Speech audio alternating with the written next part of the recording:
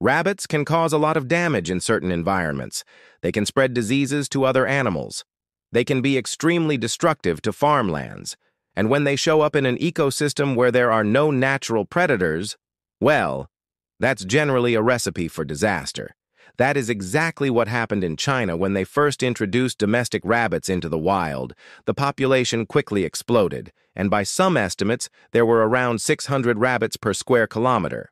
That meant that all of the vegetation was completely wiped out in many areas, and entire fields of grain crops were destroyed.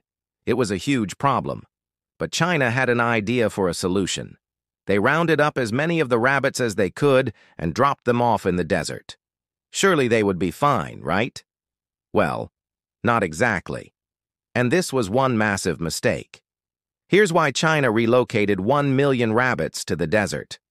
When we think of deserts, we usually imagine a barren wasteland with very little life. In reality, most deserts are actually full of life, just not the kind of life that we typically expect to see. There are plenty of plants and animals that have adapted to survive in these harsh conditions. So when China decided to move a bunch of domestic rabbits to the desert, they probably assumed that the rabbits would struggle to adapt and therefore wouldn't survive.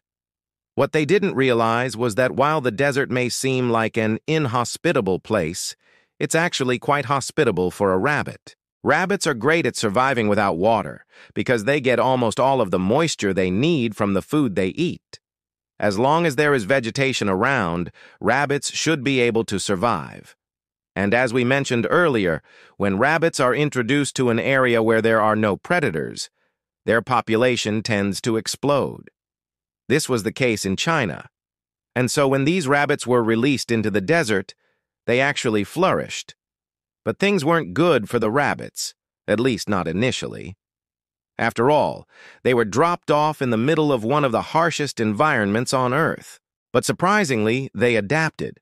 Not only did they not die off, but they multiplied even more. And this caused another problem. See, the issue with rabbits is that they eat everything. When they're in a healthy ecosystem, this isn't a problem. They're simply eating what they're supposed to. But in an environment where there aren't supposed to be rabbits, well, they become a serious threat. Even though rabbits are small, they can cause a lot of damage. A pair of rabbits can destroy about 200 kilograms of vegetation every year. And if they don't have any predators, they can breed like crazy. Like we mentioned earlier, there were around 600 rabbits per square kilometer in some parts of China, so that meant that every year these rabbits were eating their way through all of the local plants and grasses, and this led to severe soil erosion. All of the topsoil was washed away during the monsoon season, which left large gullies in its wake. These gullies eventually turned into vast canyons, and over time, these changes led to the creation of deserts. That's right, rabbits were literally causing China to lose even more land to desertification. This made it a lot harder for farmers to grow crops. It also meant that people in the region had fewer resources available to them. It was a snowball effect that seemed to have no end. So China needed to do something. They couldn't keep fighting a losing battle against the rabbits, and that's when the government came up with a brilliant plan. They would use the rabbits to help create the very thing that was destroying the country. Well, sort of. Let us explain. China decided that instead of killing the rabbits, they would relocate them. They gathered up as many rabbits as they could and transported them to the desert where they would hopefully die off. This might sound cruel, but remember, these rabbits were causing millions of dollars worth of damage back home. They were out of control, and relocating them seemed like the best option. Plus, it wasn't like they were being sent to just any desert. They were being sent to the Gobi Desert, which is already a rabbit paradise. So how did this plan play out? Well, let's start off by talking about the rabbits. Even though these rabbits were well adapted to life in the desert, they still struggled after being moved. For one, there were already a ton of rabbits in the desert. This meant that the newcomers had to compete for limited resources. Additionally, the rabbits had to deal with the harsh climate. Summers in the desert can be brutally hot, but winters can be freezing cold. The rabbits needed to find shelter to survive, and unfortunately, there wasn't much of that around. So at first, the rabbit population declined. However, this decline didn't last for long. Remember, rabbits reproduce quickly, especially when there are a lot of rabbits around.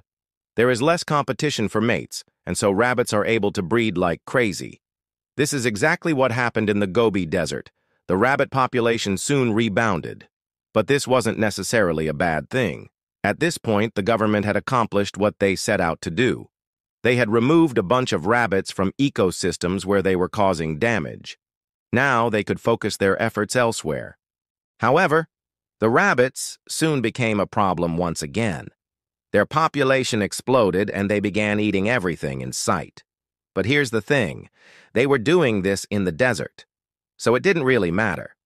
Sure, it would have been better if the rabbits hadn't eaten all of the vegetation, but it wasn't like they were causing any real damage. They were simply surviving. And the government realized that they couldn't just kill the rabbits or try to capture them all. There were too many of them. So they simply had to live with the fact that the rabbits were going to continue multiplying. Now let's talk about the desert. As we mentioned earlier, the Gobi Desert is already a rabbit paradise. That means that there was already a lot of vegetation around for the rabbits to eat. But even though the rabbits were perfectly adapted to the desert, they still needed human help to thrive. You see, while the Gobi Desert does have a lot of vegetation, it's not exactly food for rabbits. Most of the plants growing around are shrubs, succulents, and cacti. And those are all very hard for rabbits to digest. However, there was plenty of farmland on the edge of the desert. This farmland provided the rabbits with the perfect food source. They would sneak into the fields and eat everything in sight, and then they would head back into the desert to raise their young. This wasn't good for the farmers, obviously. They had worked hard to grow their crops and the rabbits were ruining everything, but it was good for the desert. As the rabbits hopped around the desert, they would leave droppings behind. These droppings contained grass seeds, and wherever they landed, new grasses would begin to grow. The rabbits were essentially seeding the desert for free. Now you might be thinking that this couldn't possibly make a difference, but you'd be wrong. Every little bit counts when trying to reclaim the desert. The seeds that the rabbits were leaving behind were hardy and drought-resistant. This meant that they could survive in the harsh environment of the desert. Over time, the rabbits inadvertently helped turn the desert into a grassland. Of course, this didn't happen overnight, but the process was sped up thanks to the rabbits. And over time, the Gobi Desert became a lot greener. Now, this isn't to say that the desert is suddenly full of trees and shrubs. Desertification is a slow process, and it takes a long time to reclaim the desert. But things are definitely looking up. Thanks to the rabbits, the Gobi Desert is now covered in grasses and other small plants.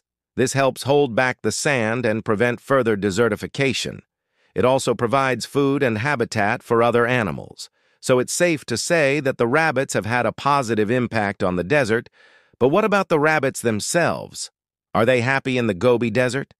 Well, it depends on what you ask. Some would argue that the rabbits are thriving in the Gobi Desert. They have plenty of food and very few predators. Others would argue that the rabbits are miserable. They are far from their natural habitat and have to deal with the harsh desert climate. Ultimately, it's up to you to decide whether or not the rabbits are happy. In the end, China's plan to deal with the rabbits was actually a pretty good one. They couldn't kill all of the rabbits or relocate them all, so they did the next best thing.